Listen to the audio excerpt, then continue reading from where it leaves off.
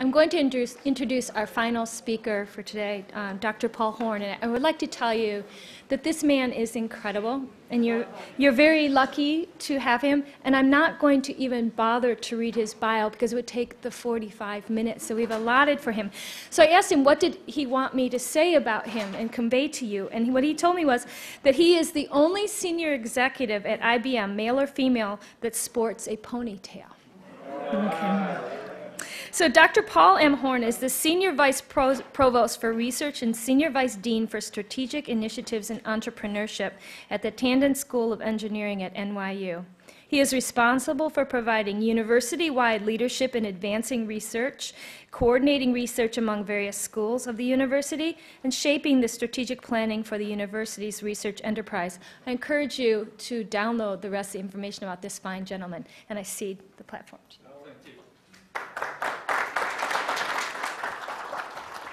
Well, good afternoon. We've had a long day listening to scenarios of the future, and I'm going to try to keep it lively and scare you a little bit, because I think much of our focus on the future has been extrapolations, linear extrapolations from where we are today, and the world isn't changing linearly, it's changing exponentially.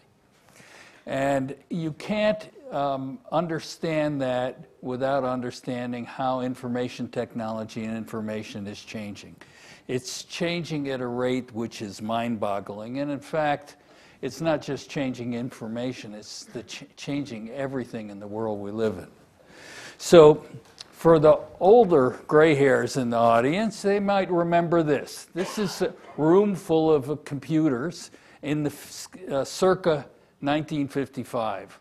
And just to give you a scale of the change in technology since that time, this thing is 10 million times slower than your iPhone. 10 million, 7 orders of magnitude. So the changes in just a few years have been staggering. Probably the best way to understand them and to think about them was generated by Ray Kurzweil and Moravec, who did this terrific plot of the amount of computation you could buy for $1,000 versus year, plotted it on a semi-log plot, so a straight line on this would be exponential growth. And you can see it's growing much more rapidly than exponential, it's curved upward. So a straight line through the red dots, technologists would call that Moore's Law. That's basically the law that we can put more in an integrated circuit every year and get more and more power out of it. And as you can see, the amount of change is enormous. So this was published in 1999, and so you might first want to ask, well, where are we today? That was still, that's quite a number of years ago. So let's just take a look. I looked at what I could buy from Amazon, Intel microprocessor for about $1,000. Today there's 8 cores on the little chip. It's hyper-threaded, so you can do 16 different channels of operation in each core at the same time. And they run at around 3.5 to 4 gigahertz. So you just multiply that out, and I won't go into the details, and let's believe that there's enough cache so everything operates smoothly, and you run into a point which is basically 500 billion operations a second, which you can buy for $1,000. That's pretty impressive.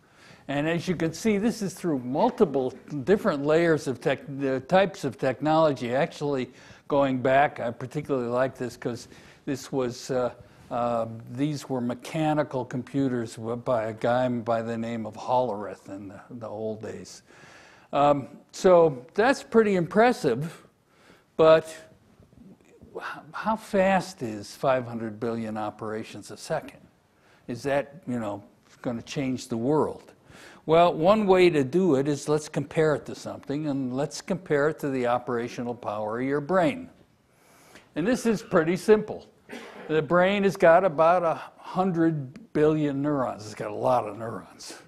Each one can fire at about a couple hundred times a second, so they have a cycle time of a few milliseconds.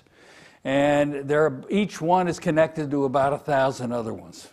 So you do the same thing I did for the microprocessor. You assume they're all going to be used. You assume you're optimizing everything that you've got in those connections. And then what you get is something about 20 times 10 to the 15th, 20 petaflops, 20 million billion operations a second. So we're actually, the iPhone for $1,000 is still pretty slow compared to this thing. But it's not so slow. It's about 4 orders of magnitude, about 10,000 times dumber than your brain. And you all know that when you interact with Siri on your iPhone. So let's, let me, just as an aside, you might also want to ask how much memory there is. And in your brain, there's sort of about 100 terabytes, which is not that much, actually. So it's the same argument with your computer. So a lot of people think, and there are estimates that we only use about 1% of this, 1 or 2% of the brain. And for many operations that you're going to use that big fancy microprocessor for, you're not really using it either. You're maybe using a couple % of it. So it's not a bad comparison. And remember, all of these things are just pie in the sky, rough order of magnitude estimates. But they're sort of give you a feeling for ballparks. So that gives us a human brain line on that curve. It's up there in the top right. That's about what you need to get to. Now, if you look at it this way, that 4 orders of magnitude, that factor of 10,000, doesn't look so big, does it? In fact, if you want to just sort of guess when do we get there, and again, all of this is a little flaky, but it's not crazy. And the just straight line that I drew gets you there around 2034. Now, people are going to argue, well, you don't think you don't program a computer the way it doesn't learn the way you learn. It's different, just because it's got the same MIPS, same actual power. It's not the same as a human. Let me tell you, we're going to hit that line, and we're going to start programming computers in ways, and have already, in ways that are very similar to the way we learn now. So we are going to expect, you should be expecting massive, very significant changes. In fact, there was a conference about 10 years ago, and on basically the existential threat of AI, which somebody mentioned because Elon Musk it's one of his worries. In that conference, they estimated when that crossing point, which has become known as the singularity, would happen, and the average estimate was 2040. So if anything, we're on that, more or less on that path, maybe a few years earlier, maybe a few years later, maybe it'll be $10,000 instead of $1,000, but we're going to be up there. Now, why do they call that, why is that point so scary? And why do they call it the singularity?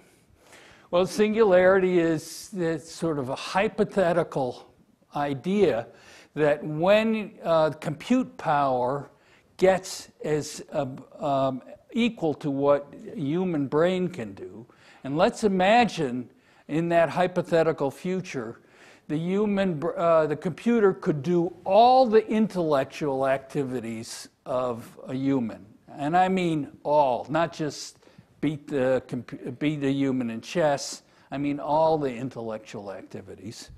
Well, if we could really do all the intellectual activities, one of the intellectual activities that humans do is they make computers. So a smarter than human computer could make, or a robot, or whatever you want to call it, could make even smarter machines. And you would have then, when you cross that point, an intelligence explosion. And since it would be basically impossible for an unaided human to figure out what a much smarter computer would be like and would do, that point, that transition point, is called the singularity and is viewed as being an event horizon, sort of, beyond which you can't really guess what's going to happen. So we are coming to a point in maybe 15, 20 years where we are going to have machines as smart as we are, and it's very hard to estimate what's going to happen beyond that. Now, of course, that opens up, because you can't be scientific about it, it opens up science fiction. And you've all seen the movies, the Terminators or the Matrix or whichever one. The smarter than human machines then try to annihilate what's left of the human population, or perhaps humans merge with and become cyborgs, and their minds all come together in the internet.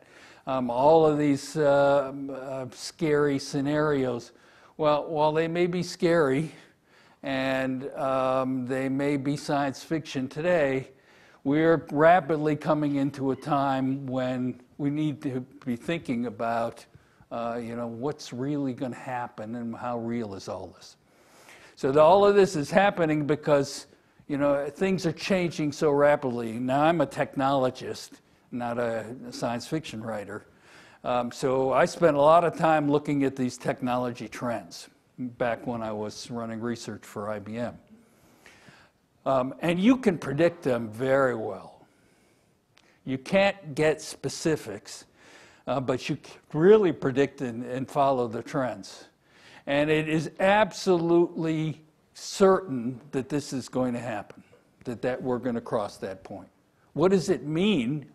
That I can't answer. We spent a lot of time predicting speeds and feeds. And there's no Heisenberg uncertainty principle. There's no need for quantum computing to get there. There's no need for esoteric new inventions. A lot of technology has to happen. More parallelism, more dealing with the power. There's all sorts of things that has to happen. Miniaturization has to continue, not at the rate it's been happening, but still has to continue. So we're going to get there. So I'm going to tell you a couple of trends. Now, the trends themselves are going to be completely obvious to you. So I'm not going to tell you whether the machines are taking over, but I will tell you about trends. And the most interesting thing that I'll have to say, which will not be particularly profound, is at the speed at which these trends are going to happen. So the first is the emergence of the connected human cyborg. Now, this is not science fiction. We are already connected to machines in more ways than you can imagine. Of course, there are passive connections like artificial joints or various artificial parts, which are in humans today. And those things are becoming smaller and more active. So, for example, some of them that you may or may not have seen before, one of them is an embedded RFID chip, which is used, actually FDA approved now. It's used by a Swedish company. They injected it. It's about that big. They inject it here in the back of the hand, and they use it to keep track of people in their employ. They go for safety reasons on construction sites. It's good for a variety of things. It's like having a tag. It's just it's there embedded inside.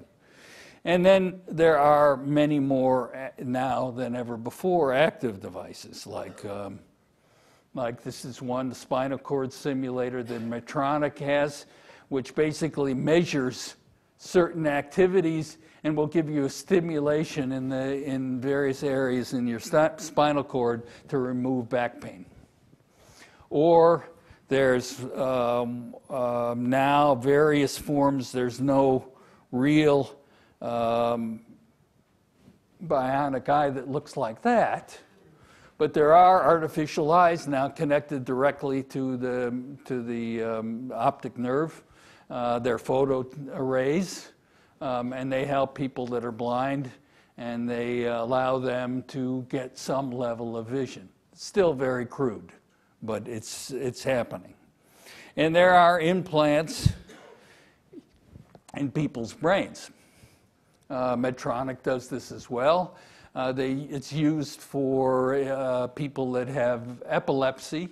It measures various neural patterns, and when an epileptic fit is about to happen, it gives a stimulation in the right way to prevent that from happening in the brain. It gives a stimulation in the brain. So we're starting to see more active componentry that's connected to us. And there are, now this is mostly experimental, but there are now brain arrays that sit under, most of them are under the skin. You can put them on top of the skull, but they're not quite sensitive enough to do what people would like them to do. And what they like them to do is drive prosthesis. So they like them to be able to be connected, usually by RFID, to something like a prosthetic arm. If someone has lost their hand or arm in an accident or in combat, these sorts of devices then can, the brain can learn how to use them. They're trained, and they can actually, in a rudimentary way now, operate a remote arm. So we're starting to be connected to technology in ways that have never happened before. And not only are we connected to technology, but we're becoming part of the Internet of Things. Now again, this is not something that should surprise anybody. I mean, if you, as soon as you see someone with a telephone in their ear, they're basically connected to the Internet. Or various devices now, and there's a long list of them. Let's go directly to, there's just some of them, that people are connected all around their body, strapped to their wrists, or in one way measuring some bodily function or other, that is connected to the Internet. I don't know if I should tell this slightly off-color joke, or story, but it's probably. I had a conversation a long time ago with the head doctor at Medtronic. Now, if you're been around as long as I have, you know that pacemakers, you used to have to change the frequency of them by actually inserting a triangular needle into the chest and turning a potentiometer. And he had a patient, they couldn't understand why, and this is a true story, that kept coming back with infections in the chest. And they can be very dangerous, and they came back multiple times, and they found out, finally the guy admitted what happened. He lifted one of these triangular needles, and every time he wanted to make love with his wife, he turned himself up. Now this is all done on the Internet. So we are connected in ways that you just, might not imagine. So what can you say about this trend? Well, the trend, absolutely, the early applications, which are there now, are going to be restorative and corrective. They're coming and they exist. They will be things like continuous monitoring for health and wellness, You can imagine, by the way, all of these things have obvious battlefield and military applications. So continuous monitoring for health and wellness. You're going to see in social and the general public, these applications are everywhere. They're going to come in spite of any privacy issues. There aren't going to be any real regulatory roadblocks for more and more of this to happen, at least in the early stages. You're going to start to see these brain sensing arrays. Again, an early use will be restorative and corrective. But right now, they're basically in the research phase, but within 5 to 10 years, they're going to be more readily available for patients who have lost limbs. Then you're actually going to start to see brain augmentation. That's, again, not so crazy if you think of connecting to the internet with your ear. There are various things, and they will initially be done for people that have problems of one form or another.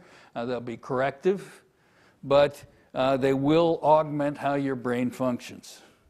And then I'm guessing now, completely guessing, but within 30 years I could imagine this could be even widespread. And obviously there are all sorts of ethical and moral issues when you have the ability to enhance people for some amount of money. So this is a first trend. It's happening. It's going to continue to happen. And there are obvious applications and scenarios that would be important for the military. This is not an area I know a lot about, but I certainly can guess that this has battlefield applications, knowing where your soldiers are, knowing where giving the warfighter enhanced vision or other physical attributes could clearly be important. Okay, trend 2. The second trend is, I'm calling it machine intelligence.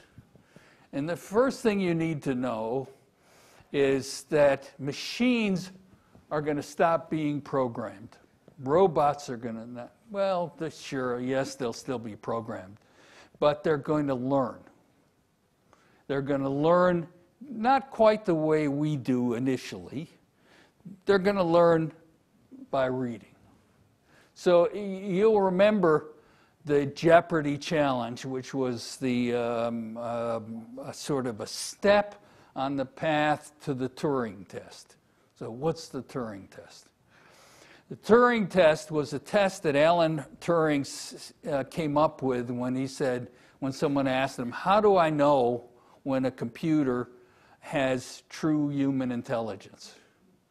And being a very practical person, he said, well, I don't know how to define human intelligence. So let's have a very simple test. I'll put a computer behind a screen and a human behind a screen, and I'll be able to ask that computer or human questions, and I'll give me an arbitrarily long amount of time to ask, and don't make me go away after a minute or two. And if I can't tell if the thing behind the screen is a human or a computer, it must have human intelligence. So the Jeopardy is a step toward human intelligence, Turing test, measuring for. And the way the Watson team won that, and I started this project just before I left IBM, and when I started it, it couldn't beat a 5-year-old. The way it actually won the competition was they had the computer reading. They trained it by just having it read. It read newspapers, it read encyclopedias, it read all sorts of things, and it was able to infer correlations that ultimately allowed it to answer questions. Machine learning now has become everywhere. It's the way that if you have a visual problem, computer vision, you want to find a tank in the trees, the best way today for programming natural language understanding or machine vision or any of those are all done by various forms of deep computer learning. And that's sort of the way we learn as people. The reason why this is so hard is you have in your head about 10 million sort of random facts. A classic example would be, you know, two planes can't land or take off on a run with the same runway at the same time. Well, how could you guess what 10 million of those things to put into and program into a computer? You could never do that. So without the ability to do that, you really have to have the computers learn the way you learn. And that's now happening. Initially by reading, soon more by seeing, and seeing it's used for visual problems of one form or another, and eventually even by hearing. So what can we say about machine intelligence in that evolution that's going to happen? Well, the first thing we can say is that machines are going to become much more human-like. They're going to learn the way we learn, and they're going to operate and interact with us in ways that is much more human-like. Computer human interfaces, HCIs, will be much more lifelike, and you'll really get some value out of talking with Siri. She's going to be useful and much more human-like. Domain experts, and this is going to be broad, will no longer be humans. They'll be doctors and lawyers will have to do doctor prescriptions by machines. And the prescriptions will be optimized to your particular genome. By the way, I didn't put it in this chart, but the cost of doing a human genome right now is about $1,000. And in the next few years, the prices are plummeting. I estimated by 2 years from now, it'll be down to $100. So it will be part, in fact, some hospitals are starting to put the genome in your personal electronic computer record, health records. So machines will have to do all that. Or computers will have to do all that. Clearly, there's going to be a revolution in computer vision and language understanding. You're already starting to see the beginnings of that now.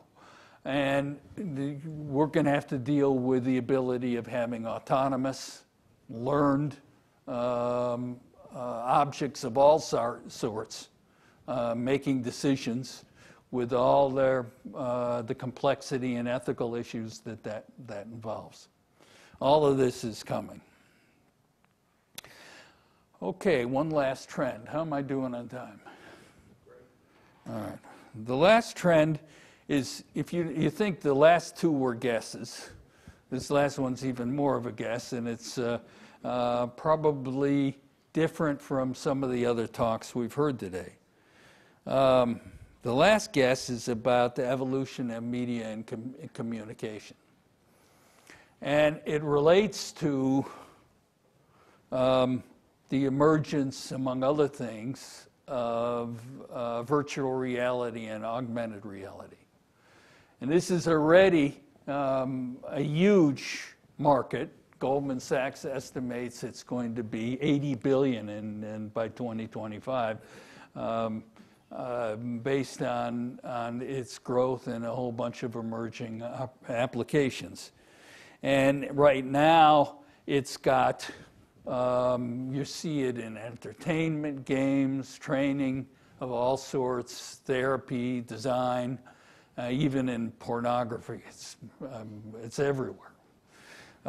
So what can I say about that? Well, the first thing I want to say is that the interactions that you will have in your virtual environments are going to expand from sight only to touch and even possibly smell. We've got one project at NYU that's actually being done jointly between our engineering and our nursing schools, which is a virtual reality cave with haptic interfaces. So you can actually feel things and touch things, and the impact of that when you're doing various procedures, for example, or you're treating patients. So you're already starting to see things like touch become part of the virtual environments and possibly even smell. Communities that were traditionally formed for safety and nation states basically you don't need them. They're going to be destabilized. They're becoming virtual. And this is all driven much faster by social media trends. So social media trends tend to polarize rather than homogenize populations. And some good examples of that are in studies of the political blogosphere here in the US. We all know that our politics is far more polarized than it ever has been. And if you look at blogs, they all stay within their own same social media.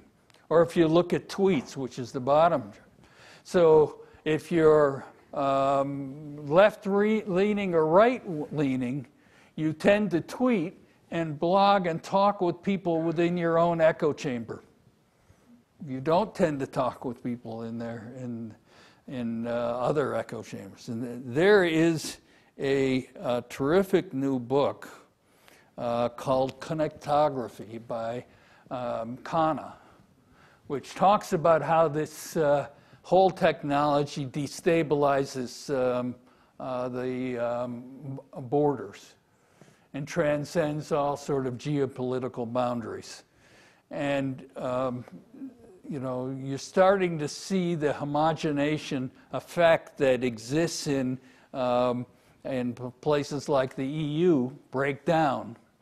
And part of that breakdown can be traced to the fact that the local regions can build up their own intellectual ethos within their own communities.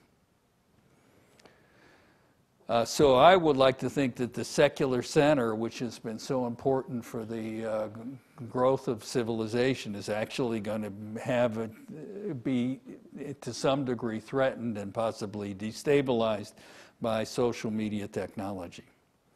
And of course, like everything I've said, the political implications are, to quote one of our presidential candidates, huge. So, one final thought. What I've been talking about is really the evolution of the human species. I've been talking about how technology is going to be more and more a part of our future, whether we merge with it or whether some other thing, a machine, transcends human beings.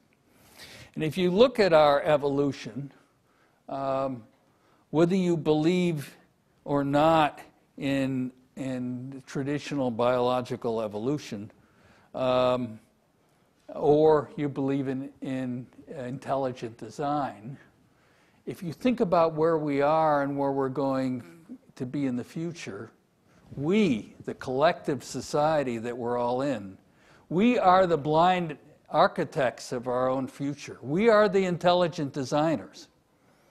We are changing the future of what human beings will be 20, 30, 50, 100 years from now. For better or worse, we are the architects. And given what you read in the paper every day, the fact that we're architecting our future could be pretty damn scary. So that's it. Now, before I get off the stage, I absolutely want to do one bit of advertisement. We have a terrific event coming on where we're hacking humanitarian and disaster relief in dense urban populations. It's going to be in early October in Brooklyn. It's brought to you by NYU and our partner, which is the Partnership for New York, and our sponsors. I want to particularly thank Colonel Mahaney who's been pushing us to focus on this. It's a terrific area in the Strategic Studies Group, and by this relatively new thing called MD5, the National Security Technology Accelerator, which NYU is very much involved with, which is aimed at getting ideas and technologies out of the Raiders of the Lost Ark warehouse, which is where a lot of early Department of Defense research ends up, and commercializing it in the civilian marketplace. That's it. Thank you very much.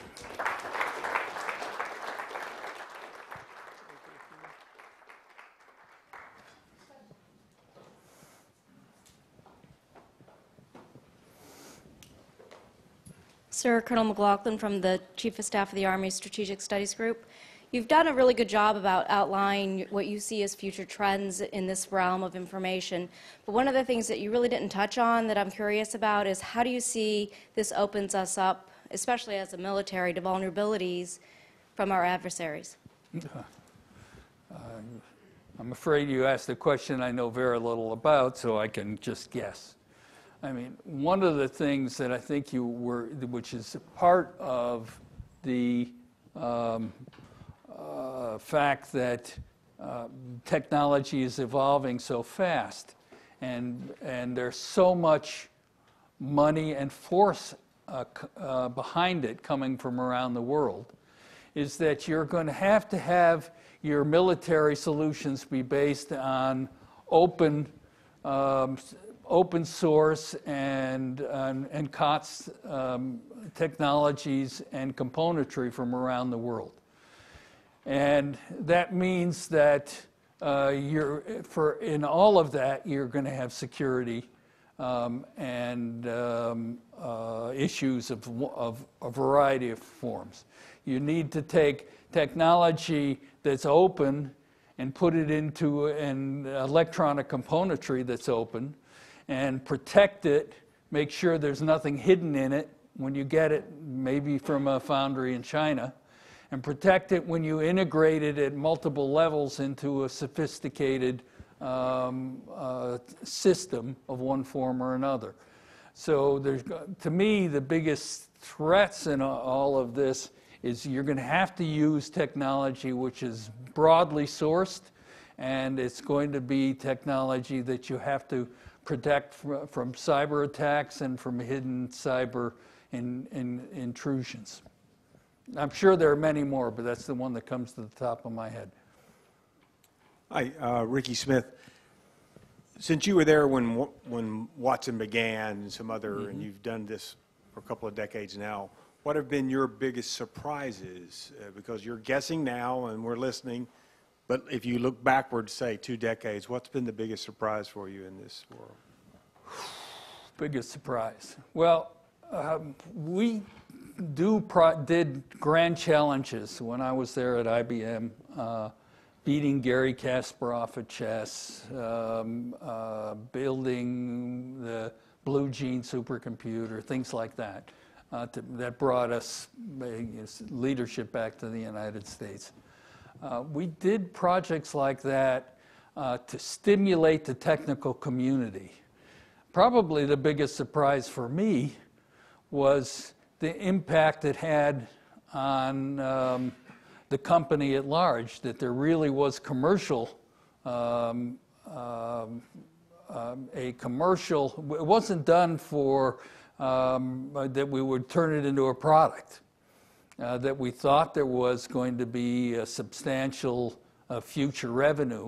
It was done to excite the technical community more than anything else. And so if there was a surprise to me, is that 10 years later there's a division of IBM called the Watson Group. I would have never guessed that. Sir, going back to the question the Colonel asked, you showed a slide that said that this continuing increase in information technology threatened communities, or the whole idea of community. Communities were formed because of survival, security, and socialization. I rapidly, quickly, and totally agree that the socialization could be fully consumed by computers. But what happens to survival and security the more we become machine independent? Does that leave a yawning gap of barbarians at the gate by which we will be virtually, no pun intended, ignorant of or unaware of? Yeah, that's a terrific question, and I don't have a simple answer for it. There was a great op-ed by Kevin Maney from Business Week that was talking about the de-evolution of societies and countries, and how that was going to be the future of the world. And I sent him a note back asking him your question, saying, you know, that's fine, but let's imagine that happens. To a large degree, we've built our countries, nation states have been an important part of our security, our secure world, presently fairly secure world. What happens when things break down into tribes?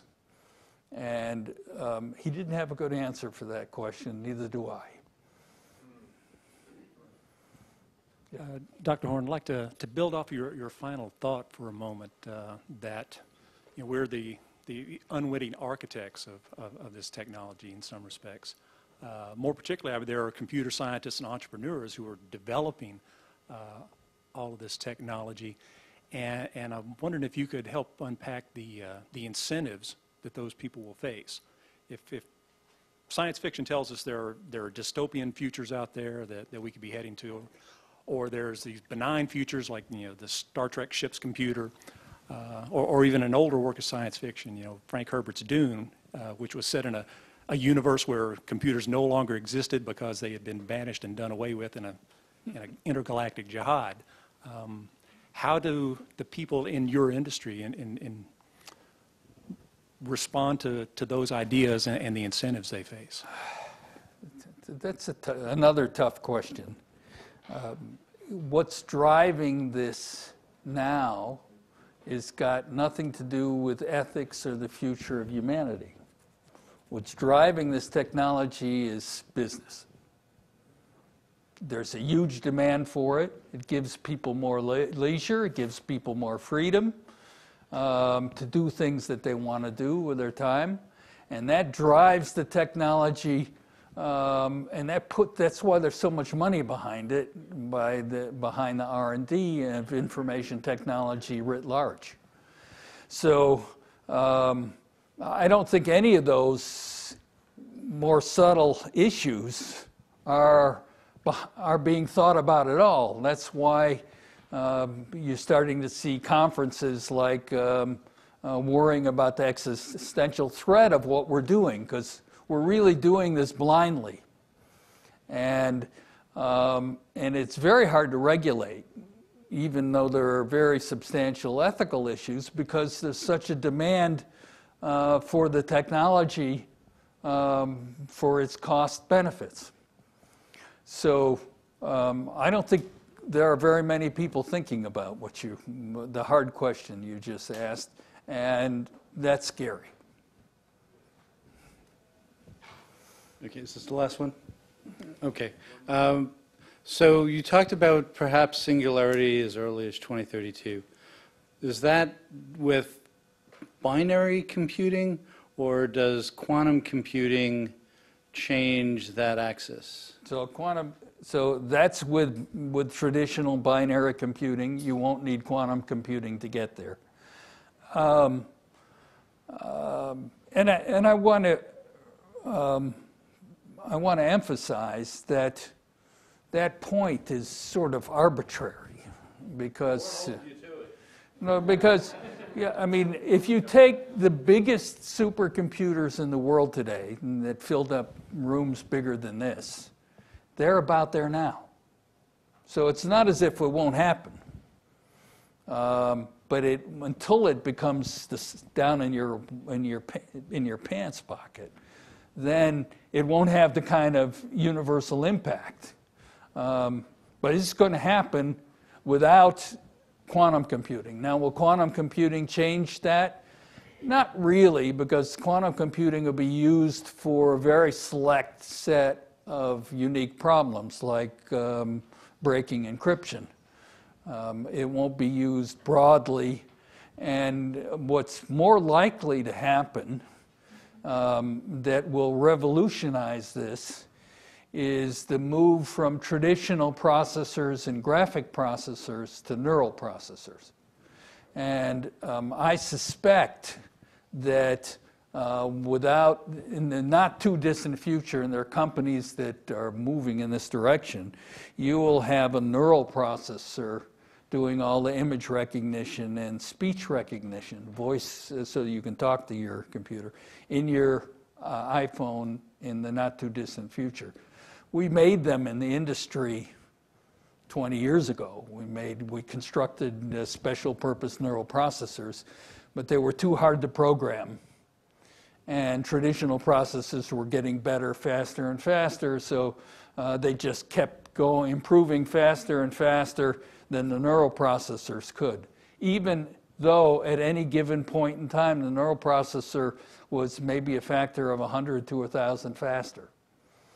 So if we have now, with deep learning, it's much easier to program them, then I suspect that's much more likely to be a technology accelerator than quantum computing.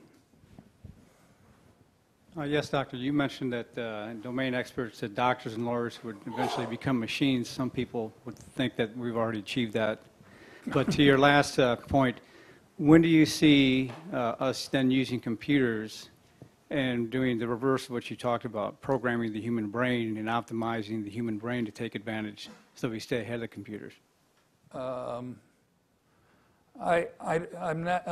don't see us programming the human brain. What I do think of it more likely to be is an augmentation of the human brain.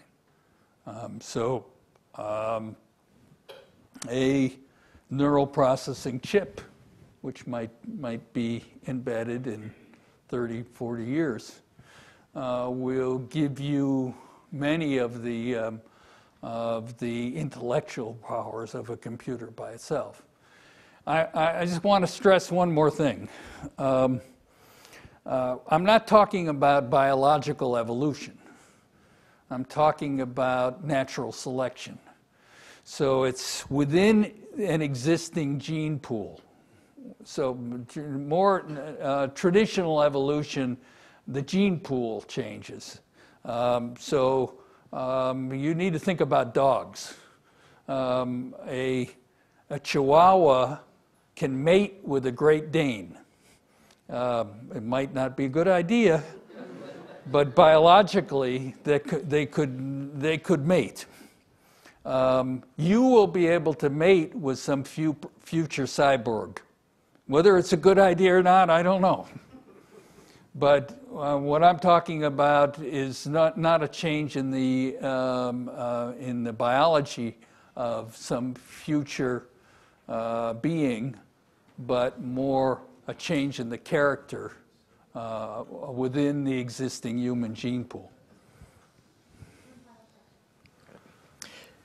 Dr. Horn, from our online community, can you discuss how will the advent of technology you spoke about impact the relationship between leader and follower or supervisor and employee? Oh, boy.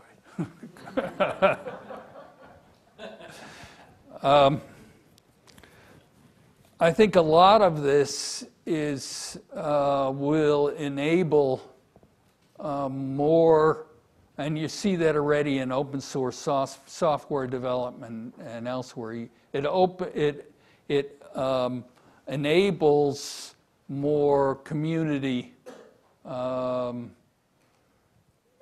management of collective management and community management of projects. That you see that more in modern, very innovative companies. Does that get rid of command and control completely? I don't think so. There'll still be plenty of scenarios where a more traditional command and control organization will be required and will be the only way certain things get accomplished. But I do think that the kinds of technology I'm talking about does enable more community development and community control. Thank you. Sir, in the spirit of the Mad Scientist Initiative, thank you very much for the presentation. It was sobering, borderline scary at points, but also very promising. And I would highlight the hackathon that Dr. Horn was talking about. It's collaboration. That's what a hackathon is about. And your spirit and willingness to share with us, we very much appreciate it. There's the highly coveted coin, sir. And your declaration as an official mad scientist, although I think Watson probably saw that one coming. And then finally, sir, your mood ring cup. Thank you very much, sir. Thank you, Pat.